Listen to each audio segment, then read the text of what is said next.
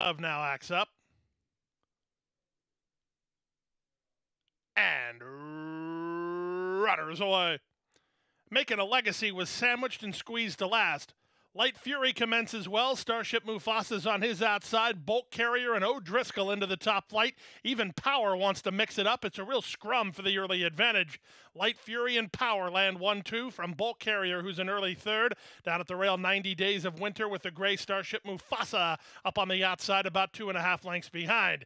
In it for the love is next. Then O'Driscoll. Out wide on the course, Pachanga Patrol. And the trailer is Making a Legacy.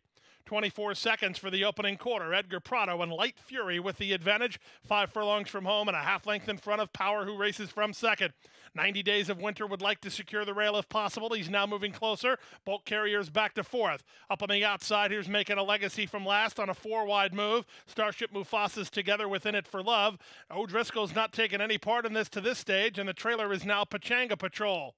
5/16 left to run. It's Light Fury in front. 90 Days of Winter is second. Power's a driven third, Making a Legacy fourth. O'Driscoll tries to put his mind to business. He's now fifth while covering ground. 2 back to In It for Love, and a quarter of a mile remains.